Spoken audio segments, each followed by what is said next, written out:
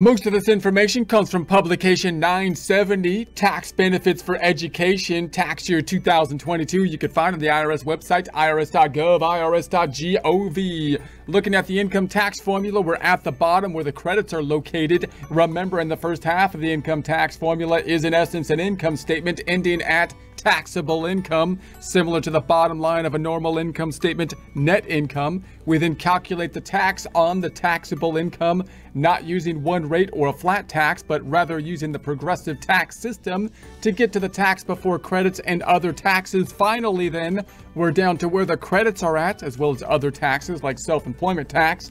And then we apply the payments, which might be in the form of withholding or estimated tax payments, to get to the tax refund or tax due.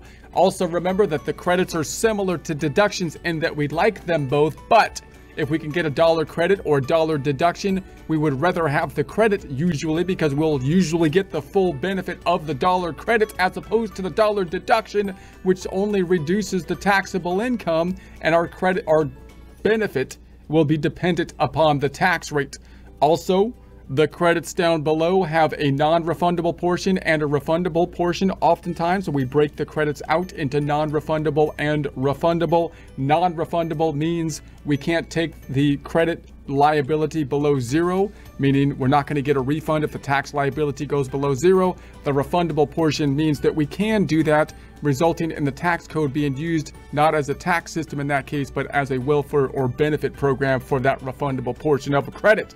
Figuring the credit, noting that we're looking at the lifetime learning education credit. There's two major education credits, the other one being the American Opportunity Credit. Our thought process generally being, one, can I qualify for the education credit? If I cannot, then two, I'm going to default to the second credit, that being the lifetime learning credit, which is our focus here. In other words, the qualifications to be able to get the American Opportunity Credit are more restrictive than the qualifications to be able to get the Lifetime Learning Credit. So now we're figuring the Lifetime Learning Credit. The general assumption is that we couldn't qualify for the American Opportunity Credit. We talked about the American Opportunity Credit in prior presentations. All right, the amount of the Lifetime Learning Credit is 20% of the first $10,000 of qualified education expenses you paid for all eligible students. So we've talked about what does it mean to be an eligible student? What are the education expenses? Once we have the education expenses, that's where we're at now to calculate the credit. And if we take 20% of the 10,000 is the cap of those education expenses times 0.2, we have a $2,000 credit, the maximum amount of the credit. Now, the American Opportunity Credit, you'll recall, the maximum amount was $2,500. It was also easier to get to that $2,500 maximum amount for the American Opportunity Credit because you only needed basically $4,000 in order to maximize the qualified education expenses to get there. And the things that qualified for the education expenses were a bit more encompassing than what qualifies for the lifetime learning qualified education expenses. So here you got to have a pretty hefty number of the $10,000 qualified education expenses in order to maximize the potential credit at the $2,000.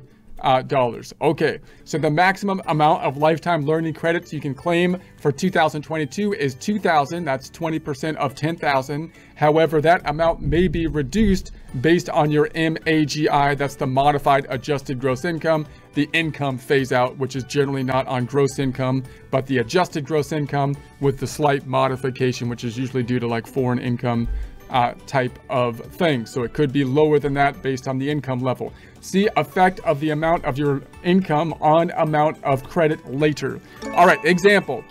Bruce and Tawny are married and file a joint tax return. For 2022, their MAGI, modified AGI, is $75,000. So that's below the threshold to basically be phasing out. Tawny is attending a local college, an eligible educational institution, to earn credits toward a degree in nursing.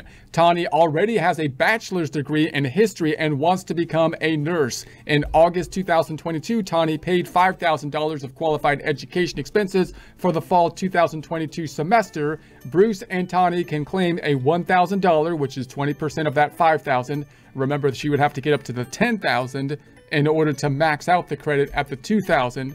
So they get the 1,000 lifetime learning credit on their 2022 joint tax return.